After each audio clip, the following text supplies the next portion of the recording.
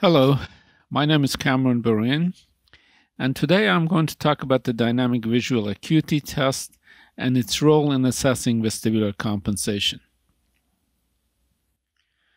Today's agenda includes a brief review of pathophysiology of dynamic visual acuity. Then we'll talk about different types of the DVA test. One, non-instrumented or bedside DVA testing, and the other, computerized DVA testing.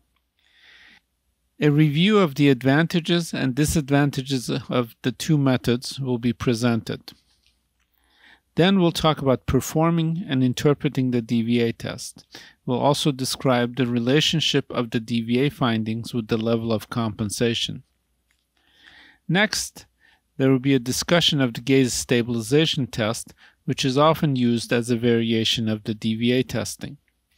Finally, we'll discuss the clinical value of the DVA. Patients with vestibular abnormalities often complain of loss of visual acuity during head movements. This symptom is caused by the dysfunction of the vestibular ocular reflex, or VOR.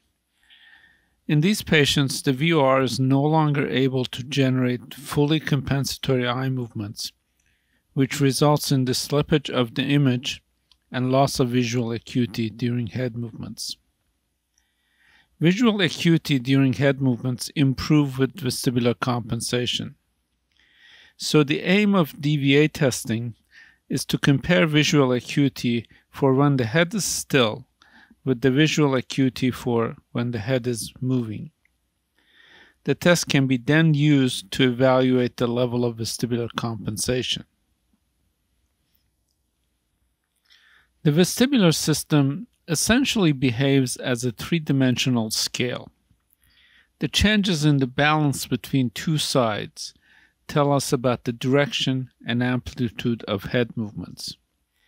For simplicity, only the head movements in the plane of the lateral semicircular canals will be considered here. When the head is at rest, the tonic neural activity from the right and left sides are equal. This is depicted as the sides of the scales being in equilibrium. When the head moves to one direction, neural activities from that side increase, and at the same time, neural activities from the opposite side decrease. The faster the head moves, the bigger the difference in neural firings from different sides becomes.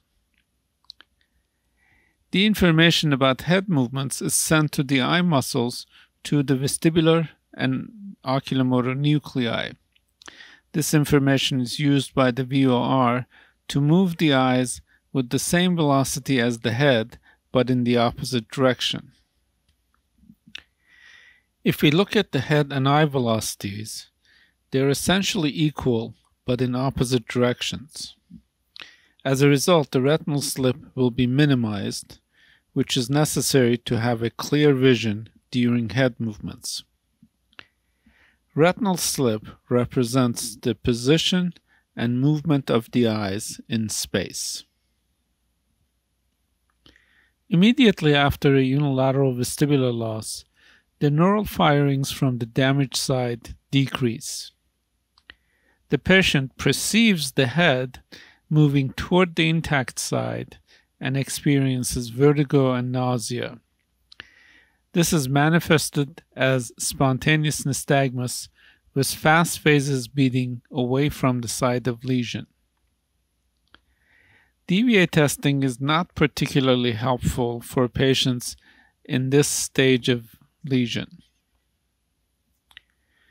Over the course of several days, through the process of vestibular compensation, the tonic neural firing is restored to the damaged side, and the patient's symptoms and spontaneous nystagmus disappear as long as the head remains still.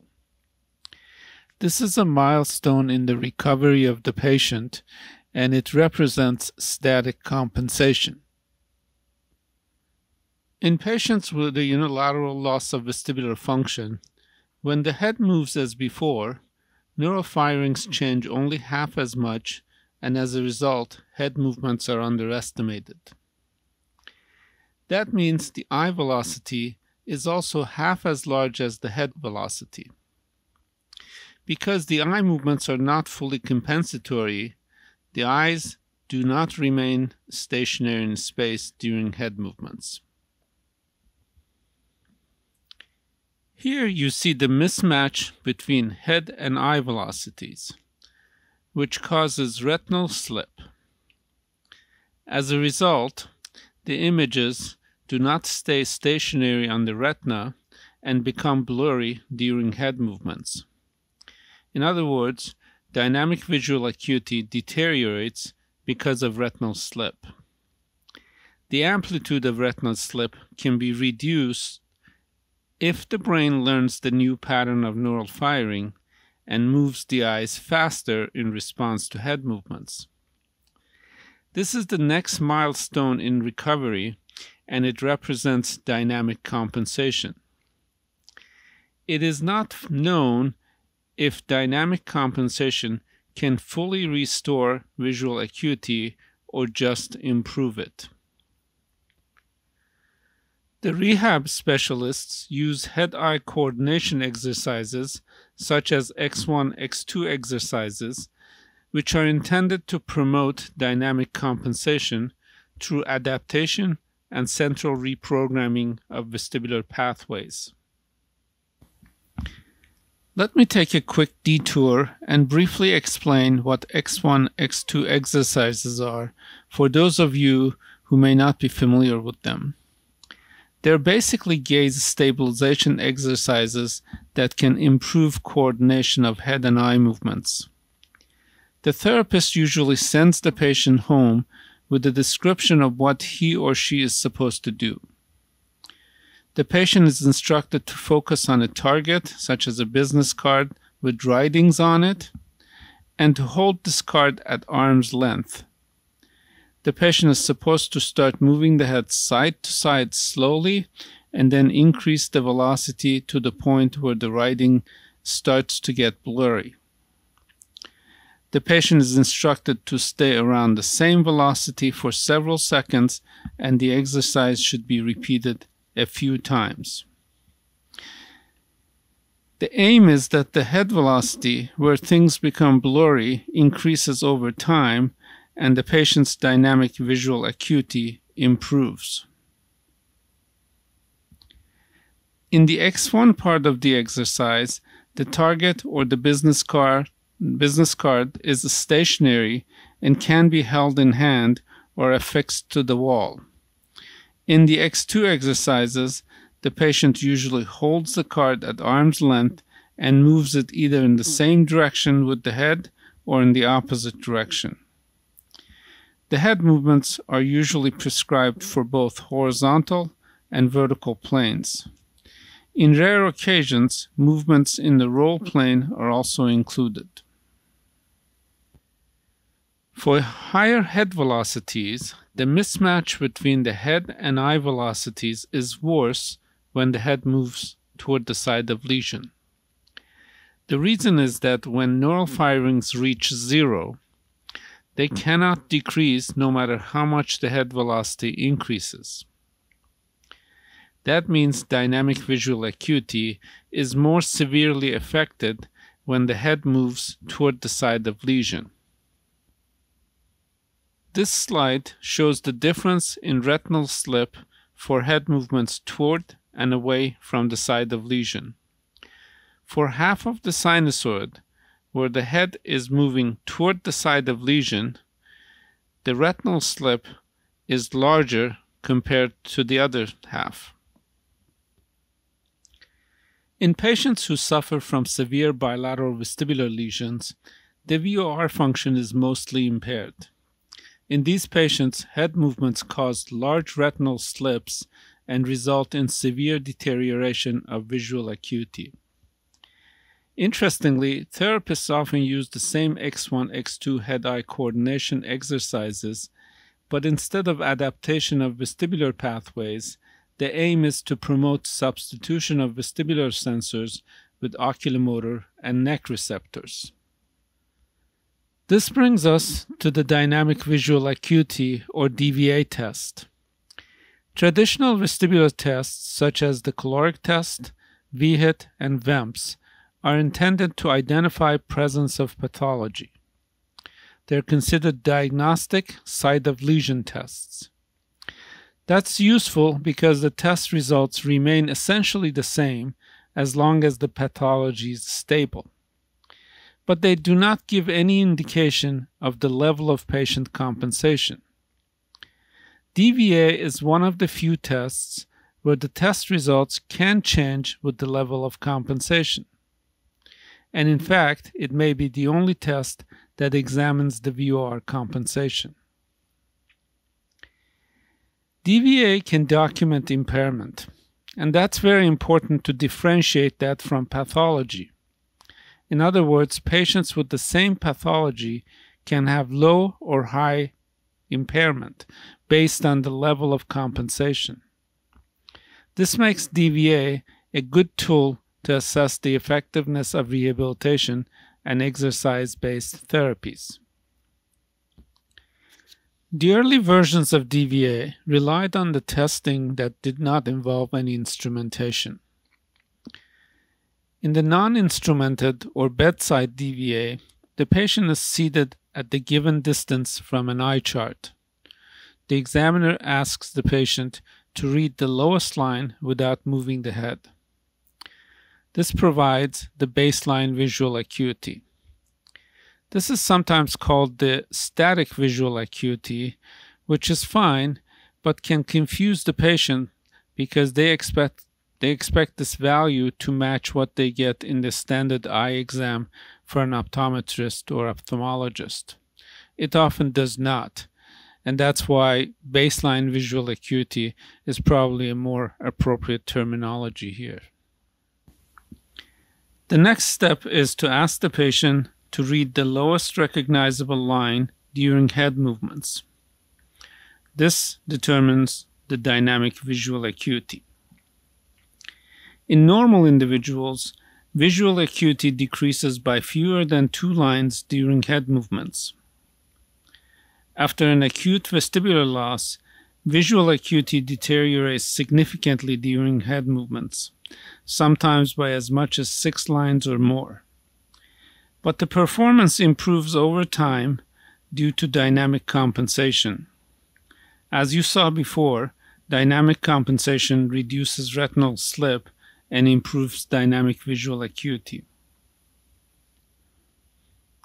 Head movements can be performed actively, meaning by the patient, or passively, meaning by the clinician. There's a difference of opinion if the two methods produce different results, and if so, which one is better. Passive testing seems to produce more repeatable results, but as long as one method is used consistently, the results can be compared over time and interpreted effectively. The prescribed head rotations in the bedside DVA are sinusoidal with the frequency of about 2 Hz or 2 cycles per second. That means the head moves from one side to the other side and back to the starting point in half a second. Usually a metronome is used to synchronize the head movements. The problem is that the input to the vestibular system is the head velocity and not the frequency. So the peak velocity can vary significantly depending on the amplitude of head movements. For example, if I move my head at plus minus 10 degrees, the peak velocity is about 125 degrees per second. If I move my head at plus minus 30 degrees, the peak velocity is closer to 375 degrees per second. In the DVA testing, the head movement can be performed in the horizontal or yaw plane, the vertical or pitch plane, and in the roll plane. There are a few limitations associated with the bedside DVA test. One of the major limitations is that the letters are visible during the entire head movement. Because the head velocity varies throughout the head rotation, the patient can try to read the letters during the slow parts of the head movement.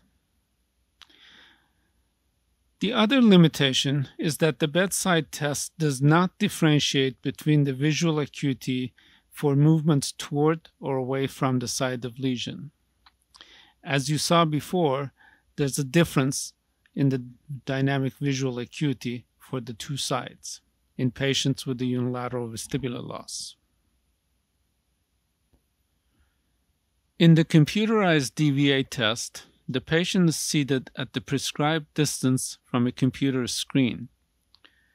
The patient wears an inertial measurement unit, or IMU, that can measure the head movements in 3 dimensions.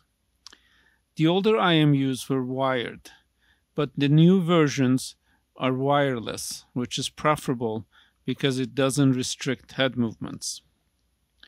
In place of the eye chart, the computer displays images that the patient needs to identify. The images can be letters, words, or most commonly optotypes. Typical optotypes include tumbling E's or Landolt C's.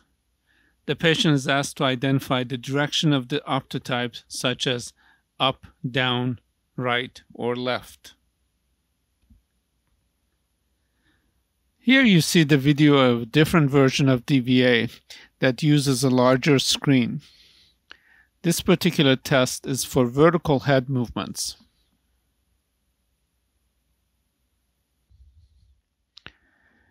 In the next video, you see the progression of the test as the patient identifies the optotype direction and inputs that to the computer.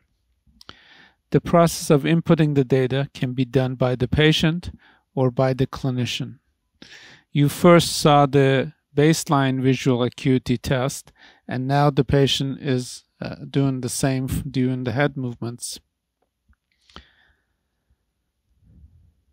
And here's another for the left side with the target velocity of 100 degrees per second. After completing the horizontal test, now the dynamic visual acuity is tested for the vertical direction.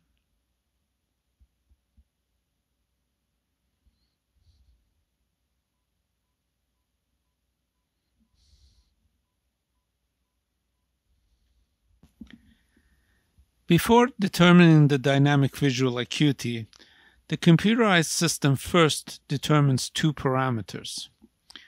The first parameter, as was discussed, is the baseline visual acuity, which is the visual acuity with the head at rest. The second parameter is called by different names. Let's call it the visual processing time here. It refers to the minimum time that's required to display that letter or the optotype before visual perception fails and the patient is unable to see the image. Remember, one of the limitations of the bedside test was that the letters were displayed the whole time. The goal in the computerized system is to display the image long enough for the patient to see it, but short enough so that the head velocity remains relatively constant during the letter display. We can do that by knowing the visual processing time.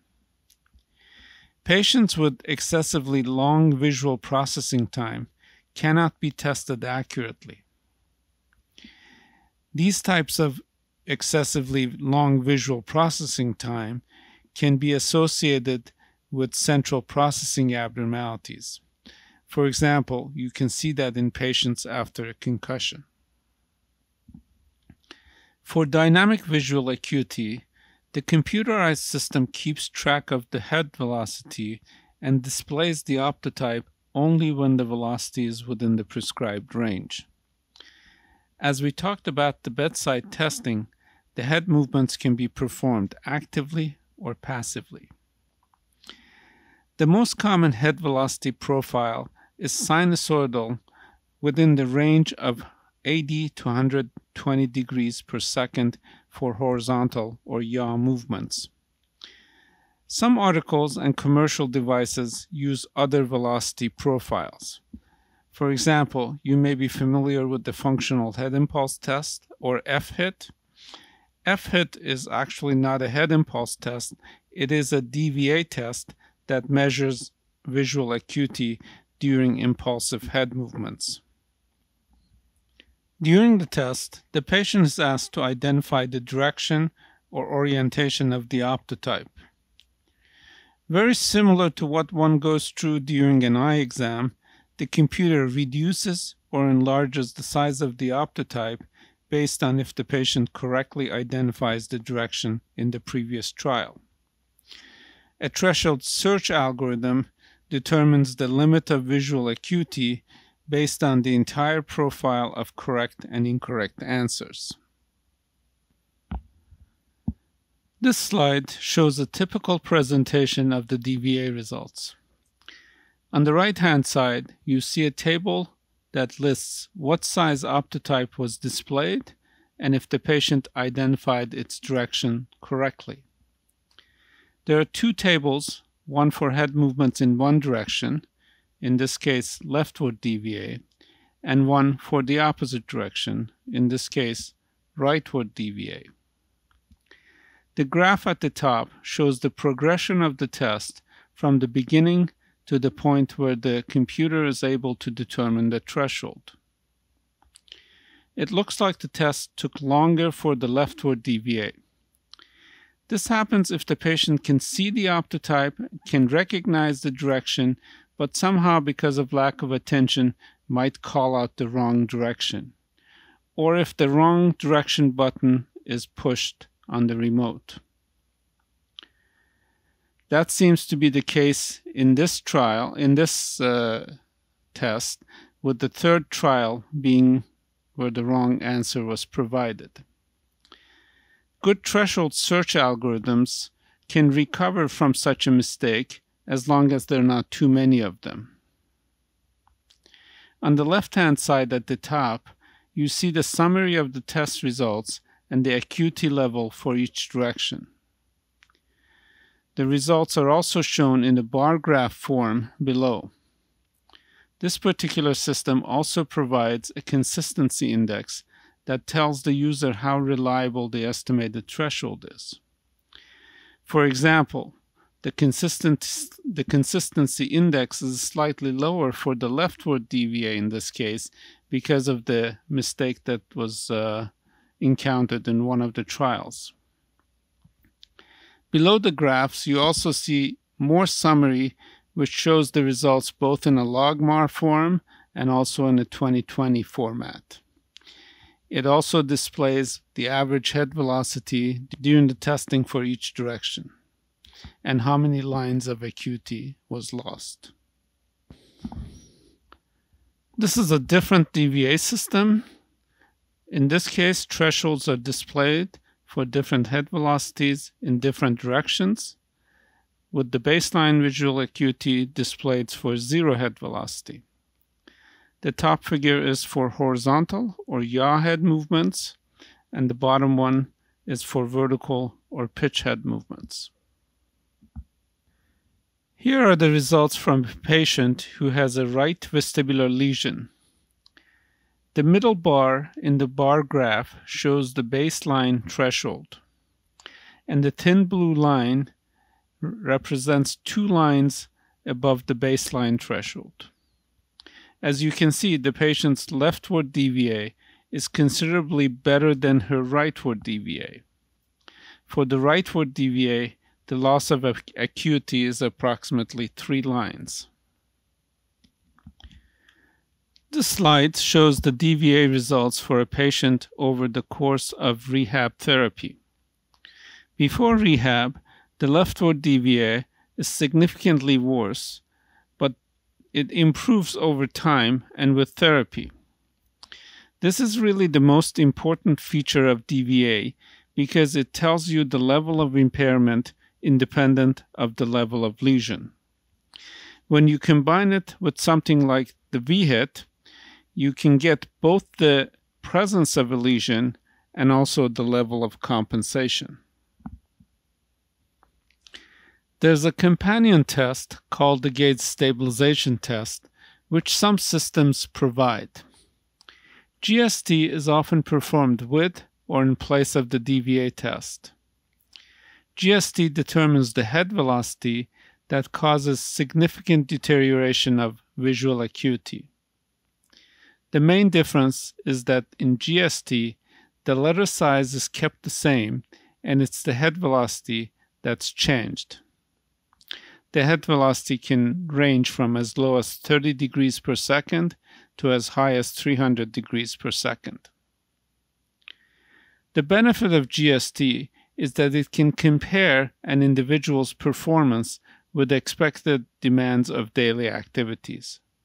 For example, patients whose GST results are lower than 80 to 85 degrees per second, these patients should be advised that they are at risk of falling. Alternatively, GST can be used for individuals who are involved in higher demand activities such as in sports or certain occupations. Another benefit is that the therapist can prescribe head-eye coordination exercises most appropriate for the patient.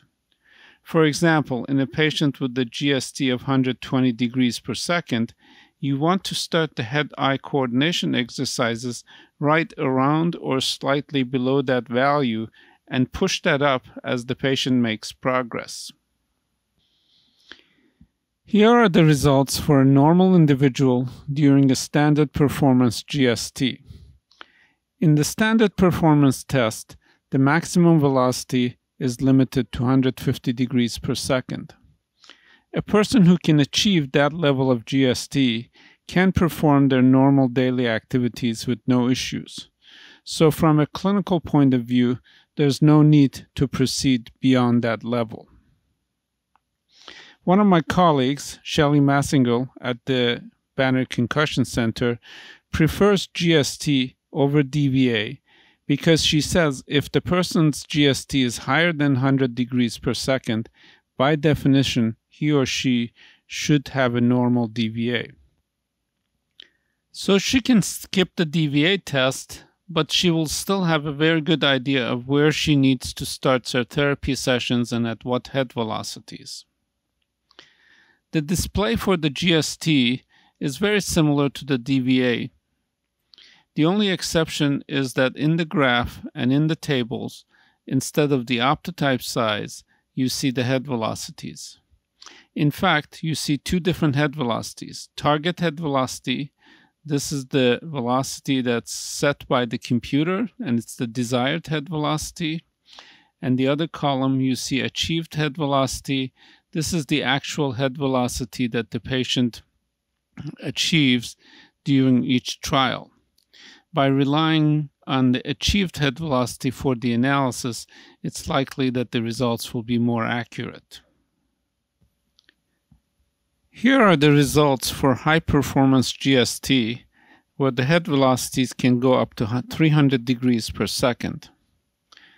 This test is appropriate for athletes and high-performing individuals.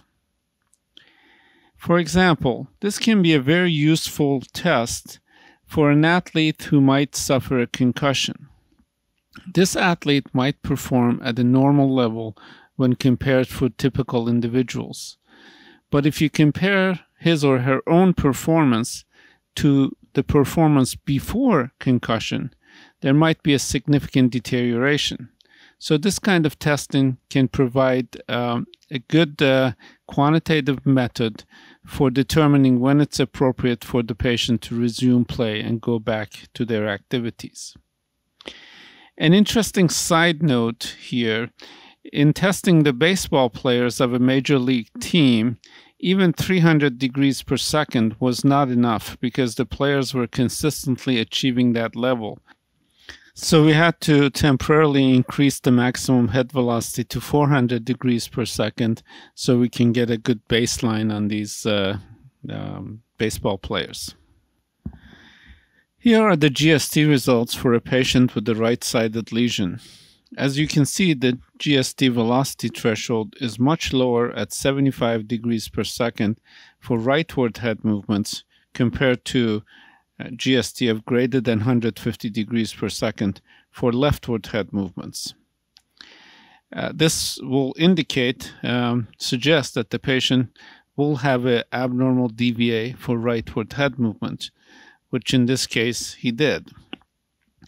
This also gives the therapist a good starting point at 75 or slightly below to start the head-eye coordination exercises. So to summarize, the computerized DVA test and GST provide objective tools for assessing the VOR function in different planes. Unlike the diagnostic tests of vestibular function, the DVA test can document the impairment and the level of vestibular compensation. The results of DVA and GST can be used to optimize the therapy protocol. For example, head-eye coordination exercises can be designed to gradually increase the GST threshold. The user can select the direction and head velocities that allow for targeted training. Thank you very much for your attention.